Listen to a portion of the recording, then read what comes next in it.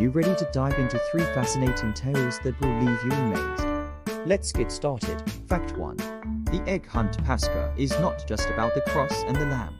It's also about the ancient tradition of the egg hunt. Believe it or not, the Easter Bunny leaves eggs hidden around the island for children to find. And guess what? The first one to find the egg wins a special prize. Fact 2.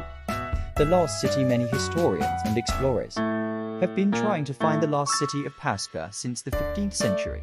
There are even legends about treasure maps, hidden cities that would give the power of the phoenix to the one who finds them. Fact 3. The colorful ceremonies. Pascha is celebrated with a unique and vibrant colorful ceremony. The island's inhabitants have been using natural pigments like clays and plants to paint their faces and bodies for the celebrations.